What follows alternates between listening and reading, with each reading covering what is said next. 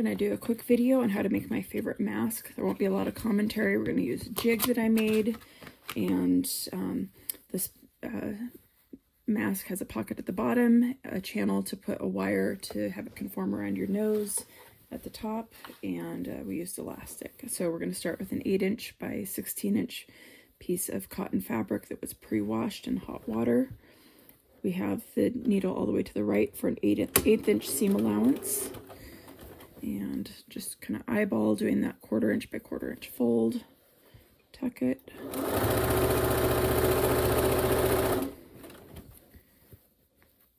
So you want to make sure you're getting through all pieces of fabric here, all 3 layers.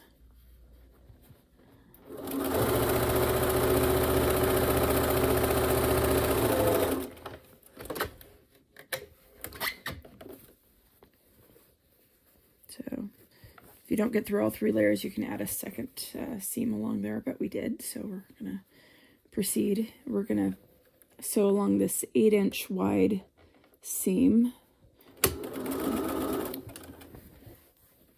So this is going to be forming the pocket at the bottom. So tuck it.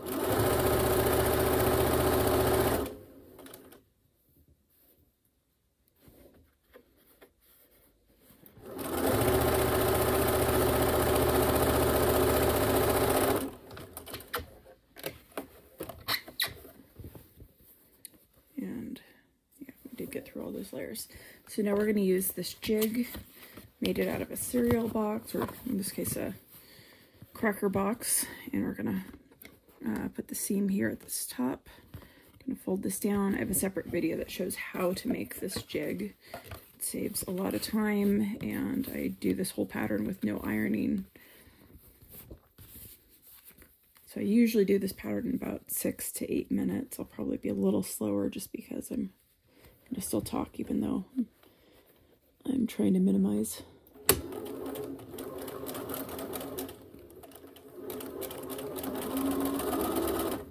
So we're only worrying about getting those 2 pleats sewn. We're not going to worry about the whole side.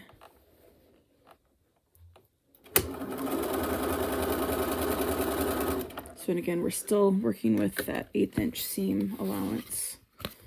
So this is the same pattern of jig that is for the St. Charles Medical Center, but I'm modifying the pattern to use elastic, and I'm only using 1 piece of fabric instead of 2 to cut out some of the bulk right in your line of vision, as well as 1 less seam to cut and sew.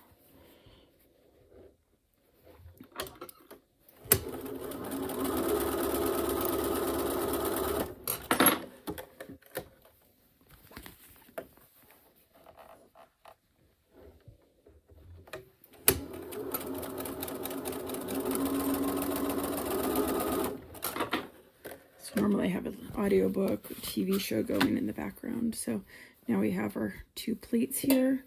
We're going to use elastic, and I'm going to do a French seam. So we're going to put these 2 openings for the pocket here on the side. I'll trim all this later.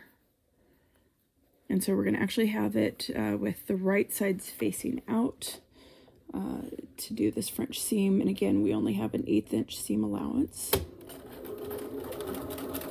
Back stitch, make sure these edges are lined up.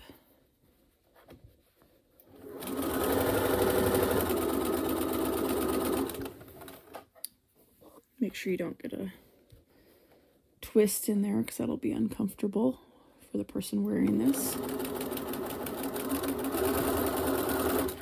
Do your own research. The CDC is updating guidelines daily, so what worked a week ago, it may not work today. So HEPA bags, vacuum bags, you should not be using for your filter, but a week ago that was okay. So information is updating constantly as we're learning more about COVID. So again, lining up those seams on the right.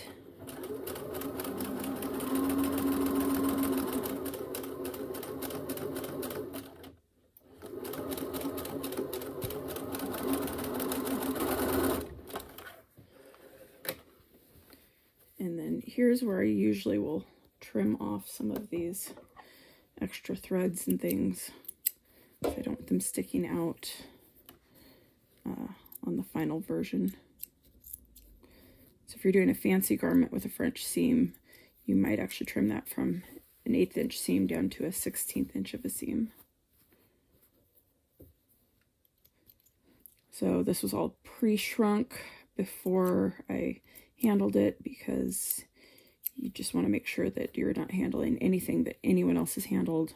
Never handle anyone else's mask or filter. So now we're going to flip this inside out. Use my letter opener again to get those corners tight.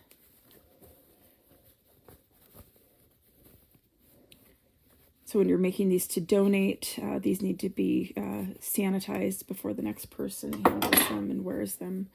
So the donation spots are taking care of that for the medical care workers. Oops. And here we actually want to take that seam back to the middle, so we're going to do a 1/4 inch seam allowance. Some back stitching. I'm going to make sure the seam is nice and tight, and we want to get this little elastic piece here.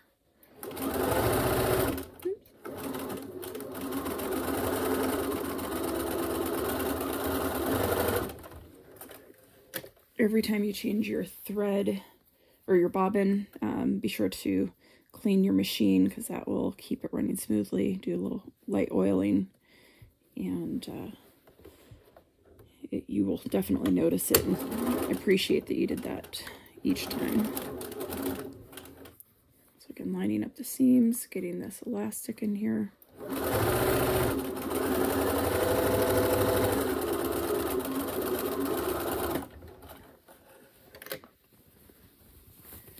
And then here we have a completed mask. I'm going to do the optional addition of the pleats at the nose, and so I use a template here, eyeball it to center it. This is 4 inches wide by 1/2 inch tall. So this is where we can put a wire in there to make it fit.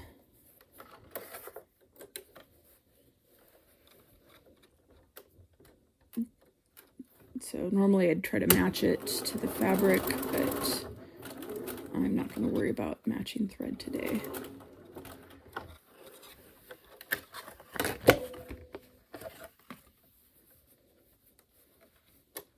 And then here we need to be careful we don't sew over that seam or the pleat. So get a couple stitches in, untuck that so we don't sew over it.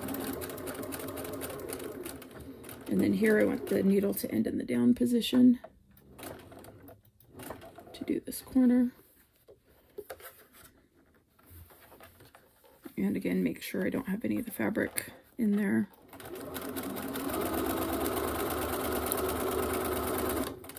So I'm going to stop that about 3/4 of an inch shy of the end. And that way I have room that from the inside you can put a piece of wire in there, and there is a completed mask. And this is my favorite pattern because we have this pocket for filter, and we have the channel for the nose to make it conform to your face, and then just do a little bit of cleanup of the threads, and that's ready to go and be sanitized and then ready to go to the person.